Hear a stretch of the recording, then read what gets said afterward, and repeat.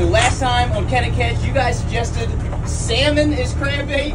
First, we're gonna pull the control group, shrimp heads, see how it stacks. Shrimp head pot, a lot of crabs, not real big ones. That's like an 8-inch shrimp. Shrimp going back in. Now we're gonna check the pot with salmon as bait. Man, salmon did not work too well. All the salmon bones. So this time for Can It Catch, you guys suggested snakehead fish, and you can see why they call it a snakehead fish. That really does look just like a snake. And look at the teeth on that thing. These are an invasive species here in Maryland. They live in pretty much whatever. The best bait is to force feed them an arrow. Check back next time to see snakehead fish. Can it catch?